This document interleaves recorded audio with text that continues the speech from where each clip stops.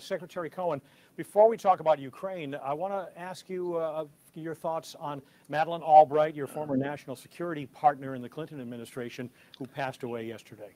Well, Secretary Albright was a dear friend. She was an incredible leader and advocate for democracy and an adversary of fascism. And I can tell you, we worked very closely together. Before I ever went to the Pentagon, she was a top aide for Senator Ed Muskie. And she and I one time took a flight out into the Atlantic Ocean to see how far out the 200-mile fishing limit was going to be. And we got to that point, and the pilot said, "Okay, we've got to turn around and go back. You've been out 200 miles." And so we had a good time. Normally, there is some kind of a friction that exists between State Department and Defense Department.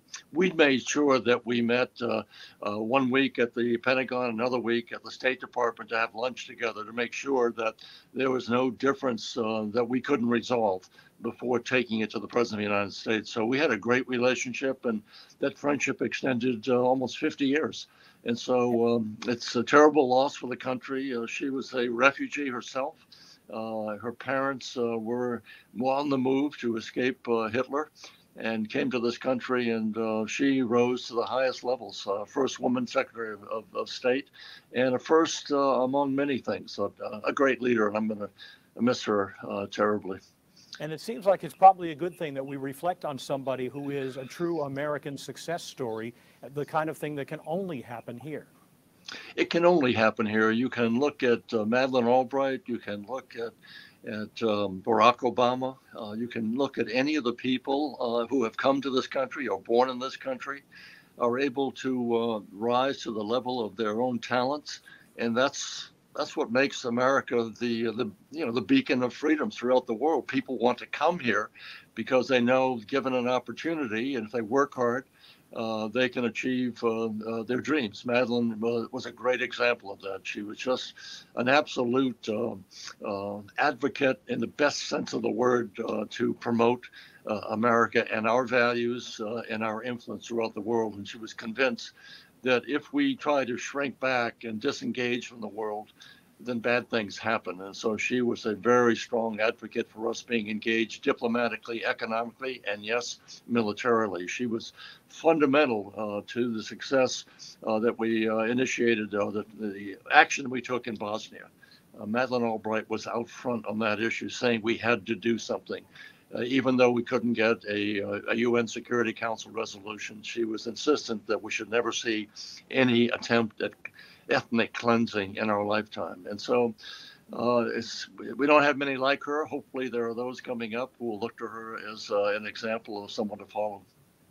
Shifting out of the war in Ukraine, President Biden is in Brussels today for an emergency meeting with other NATO countries. What is at stake at this meeting? The ability to hold this alliance together, because we haven't yet seen the depth of the economic harm that we'll suffer as well, because imposing these sanctions on the Russians doesn't just affect Russia; it affects the world economy. We'll see, as we have been seeing, a spike in gas prices, oil prices, and obviously we've had some bottlenecks in terms of supply chains. Those will continue. So I think the main objective today for President Biden is to make sure we can hold these free nations together. You know how hard it is in this country to reach an agreement on policy? Well, here we have 30 nations who have taken a step to say we are going to punish Putin for his invasion, his destruction of a free country. So we got to do it in a way that we don't necessarily step over the line and become involved directly with the Russians, but nonetheless holding this alliance of free nations together under these circumstances is really, it's a heroic effort. I praise President Biden for being able to do that. And so he's there to say, can we hold the line, so to speak? Because I think that Putin is betting that the West will cave before he does, that he will survive the sanctions, but the West will weaken because of the impact upon our own economies, and in the long term will let this happen without any serious repercussions to Russia. But he's wrong on that. The Russian people are being punished for something that he himself is responsible for. And so what we have to try and do, what President Biden has to try and do, is fire digital bullets in that iron wall that he has put around the Russian people, so that we can't get in to tell them what the truth is, because the overwhelming majority don't know what he is doing in Ukraine, and it's our obligation to persuade the Russian people of the truth if we can.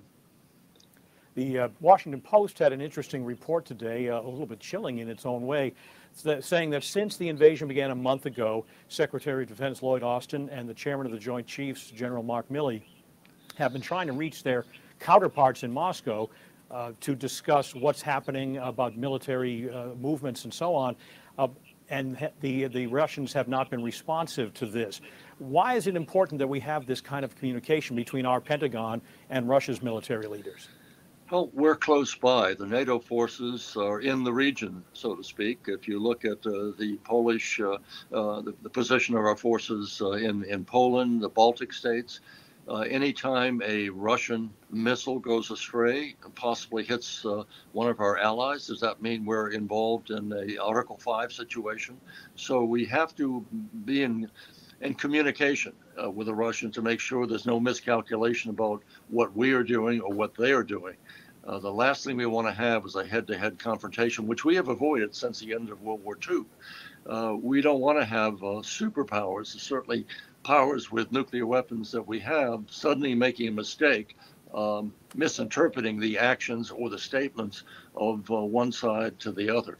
That is a prescription for a catastrophic disaster for the world.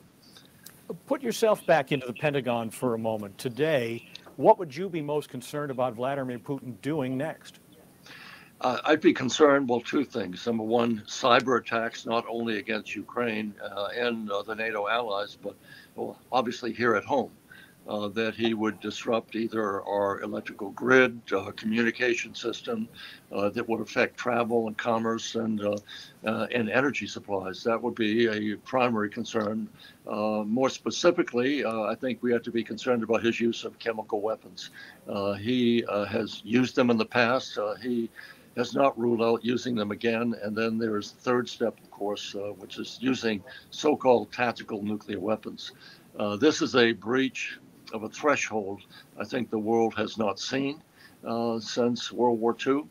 That would be a game changer, so to speak, in terms of what the world would do, including our friends in China, India, Israel, other countries that do business with the Russians. What would be their reaction under these circumstances, where Putin is then not only destroying the Ukrainian infrastructure as such, but he's placing the world at risk. Once you think about using nuclear weapons, then you're running the risk of going up the nuclear chain, so to speak. You start with, quote, a smaller weapon with a lower yield, and then that leads to a counterstrike by us or others.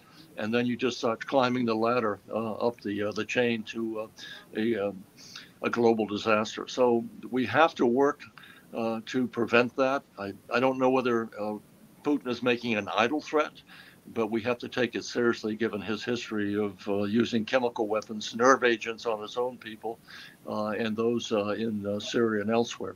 So those are the things that we all have to be concerned about, and I'm sure that President Biden and the NATO allies are taking that up as we speak.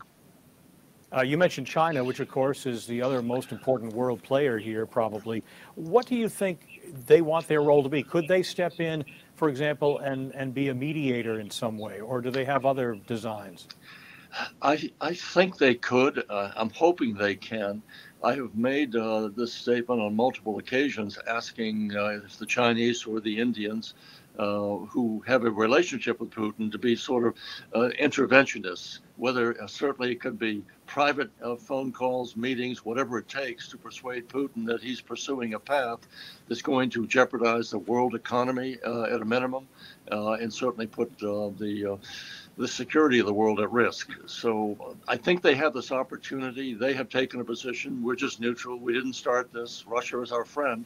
And they have just kind of concluded a handshake during the Olympics to say that we're together forever, unlimited friendship. So they're in a position, it's difficult for them now. They have made a deal with Putin, and now they're looking at what he's done. I don't think they anticipated any more than he anticipated. And so there was a great cartoon in the Financial Times last week that showed Putin sort of puffed up, but he had his hands were covered in blood, and he was looking to embrace President Xi, and Xi was backing away. I don't know whether that reflects the reality, but I'm hoping that they can use that new friendship. It's actually an older friendship, but that friendship to make a call to the president, because I don't think there's anyone in Russia today that can go to President Putin and say, "Hey, boss, I think we made a mistake. We're getting beat on the ground in Ukraine. The West is now reinforcing the Ukrainians. We could lose this." I don't think there's anybody in a position in the military chain of command to tell Putin it's time to call it off. So I think it has to be his friends. And he doesn't have a wider variety of friendships. He's got the Syrians, the Russians, India, Eritrea, and North Korea. And that's about it. So they're the big players, and I'm hoping they can do something. Former Secretary of Defense Bill Cohen, as always, thank you for your time and insights. Always great to talk with you. Pat, great to see you and talk to you. Thank you.